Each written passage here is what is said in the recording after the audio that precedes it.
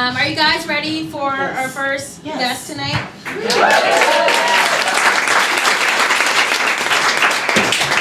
She is, I met her via, it was Facebook chat, right, Naomi? I don't remember. I think it was, we met at a show, we Facebooked, friended each other. Then you just have like comics stay up late, so you just like at a certain point you're like, who else is online? Who can I talk to? Right?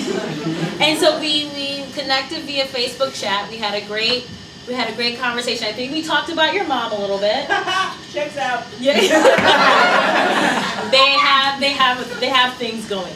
And that was, I think, about like 2.5 years ago, maybe 3. Who knows?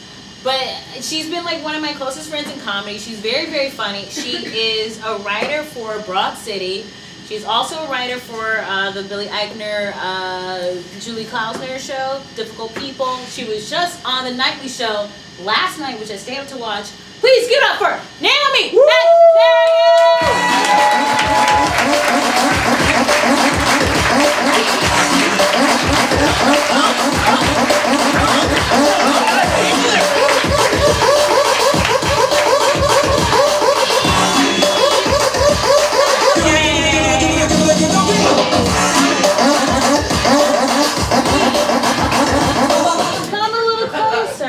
I don't know. It's like between you both, you know? It's just, oh my God, we're the women of Brewster Place. Can we talk about this outfit before we get into anything? Of course. What do you want to know? The Jeff Goldblum t-shirt. Phoebe, I think if anyone should understand. I get it. Jeff Goldblum can get it. He can. Oh my God, he's aged so gracefully. The gray has come in like perfectly. Oh, slender but tender. It was like when I saw him on the 12 Angry Men Schumer thing, you know, and he was wearing a little tight number. I was like, well, hello. You know what he does in LA? He does a show like every Thursday night with his jazz band. He just goes and plays piano.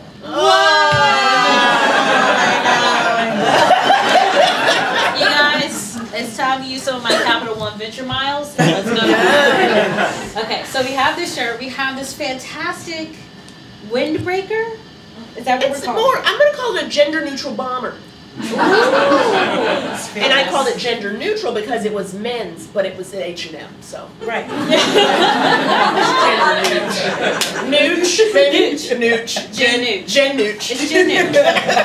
Okay. So there's a lot of buzz about difficult people. Okay. The blogs are a buzz. Everything like Vulture, EW, Instagram. Oh, I love the Instagram's role in your life. Instagram. You're like, she's on the Daily Show. She's on Instagram. Right. Instagram is very important. I followed mixed race babies on there. You know that How is that going? People just post pictures of their mixed race kids, and they go. So there's a picture, and then it's like Annabelle, and then it's like Riley Kirk, like a bunch of Riley but then it's like Baby Tinder. It's like Filipino, Irish, Baby. And then people just like write comments about it. I'm like, oh, I wish I was my kid. You know, so that, and I also follow tons of natural hair vlogs. Well, that's empowering. Yeah, that's good. I get my good. So many queens are here. So many queens. Yeah. What do you call them, Jessica? Hair stories. Hair stories, baby. Hair stories. There's a documentary just among the 3 of us and our hair journeys to get to where we are now. I know. Anyway, back to difficult people. Oh, great. How was that? How was it? Because Billy Eichner is like having a moment right now. How was it to work with him? Well, fun fact for the audience: he wasn't in the writing room. So, don't know, couldn't tell you. Okay. Does that change this entire interview? Wait, no, was Julie there though? Yeah, Julie's ship. Oh. She was manning that ship. Okay. And it was like, this is my program. She's real. I love how you say program. She seems awesome. Program. You gotta say program. You say like an old black lady waiting in line at the post office. Yeah. That's me! Phoebe, you get it. That's why we're close. Because she gets it. And so, no, Julie's like so great. I really like working with her because she's somebody who, the show's called Difficult People, and they are difficult people. Like, it's Julie and Billy are like, the world is stupid. They don't get how great we are. Let's be assholes. Yeah. Like that's kind of that game they kind of get into, you know. And it's really funny. But and like I like working with somebody who knows what they want. Right. Do you know what I mean? She was so like, all right, that's what we doing. Like let's, you know what I mean? Like just like get it done and stuff. And she's got so much experience, so it's gonna be so funny, guys. Get a Hulu subscription. When is it premiere? August 5th. You guys gonna watch it? Woo! Now, can we get a little personal? Always. Okay. So, you're engaged. It happened! That's very exciting. You guys have been engaged for a little time now. You can tell the truth. 2 years. But it's hard to plan a wedding. Well, Phoebe, didn't I cry about it and dig in? You did. Just now that you've gotten into the issues, I'm going to lay down. Because I'm a consultant on Broad City, she writes on it, and so we had a table read. Amy Poehler was there. She's beautiful, by the way. And I was late that She day. was like you, and you were like black lady. It was the fucking train. My white boyfriend can attest, fiance can attest. I set 3 alarms. I was early. I left the house on time. Monday morning, rush hour. I got so mad I hate tweeted at the MTA. I don't hate tweet at a thing. You know what I mean? What was the tweet? I can't believe with a $2 billion surplus and a fare increase at MTA couldn't get its shit together enough on a Monday morning. That's what I told him. No response. Classic MTA.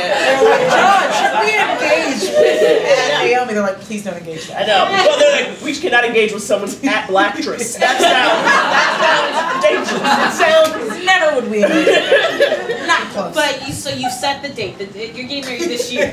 Well, Phoebe, come on. That's him laughing. He knows it's crazy. We would like to. Is this going to air on the internet? Eric, it's gonna. We could cut out stuff, right? Okay. Eric? Well Okay, then, good. listen. Let's get into it. I mean, listen, I'm all about becoming a Jewish wife. I'm excited for it. It's a new chapter. Wait, you are know? you gonna convert? He said I didn't have to, but I might anyway. Oh my God, you're like Charlotte York. Or you're like, Orange is the New Black. Oh yes, you're Black Cindy. Black Cindy. Yes. Yeah. That's fun. Okay. But I just, you know, Marty and I shouldn't say their birth names. They want to invite the whole damn temple. And we don't have whole damn temple money. Like us as a collective, like them either. It's like you got to make a decision. You can't invite everybody. Not everyone can get a hot chicken breast. Not everyone gets a seat in a hot chicken. And I gotta make some cuts. And you know what? If I gotta make some cuts, I'm cutting some bitches I ain't never met. I ain't cutting the people who have seen me struggle and cry over wanting a man. Those are the people I want there. Those are the people I want there.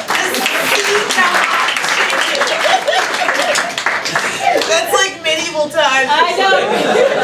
That's like I want the wedding party, but if we're real, that's all a wedding is. Yeah. Like, you know what I mean? Like, it's just like you come and watch. I say you come to watch me kiss a bitch.